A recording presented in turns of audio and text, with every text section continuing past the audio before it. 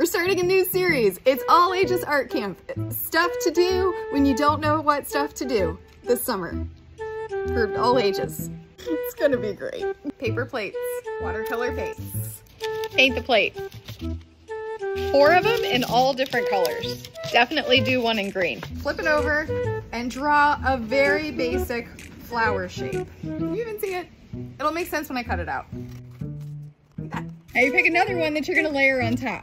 I'm just gonna do like squiggles. For the middle part, just cut out a circle. Doesn't have to be perfect. Snips, snips into the center. It's just a leaf shape. Just kind of crinkle up the edges.